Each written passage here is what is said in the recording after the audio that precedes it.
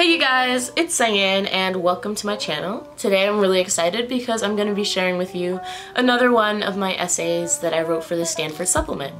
This one is going to be about intellectual vitality, and I really enjoyed this piece, so just sit back and listen or read along. It's going to be in the description box below as well, so you can definitely follow along. So the prompt specifically is an idea or experience that makes you excited about learning. And so my response to that was, my parents always told me, it doesn't matter what you pursue in life, as long as you're giving it 110%. I took this advice to heart. So, when my 8th grade class was presented with the challenge of creating an experiment for a science fair, I was determined to solve an issue I believed would truly have a real-world impact, a cure for cancer.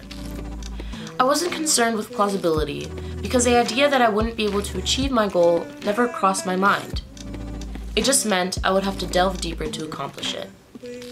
My grandmother battles cancer every day. I had to solve this. For 2 years, I worked every free moment after school in coalition with the John McDonald Biological Sciences Lab at Georgia Tech to find a cure.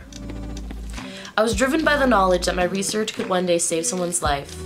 It didn't feel like work to me because the impact of the end result would be so much greater than the time I'd spent contemplating it.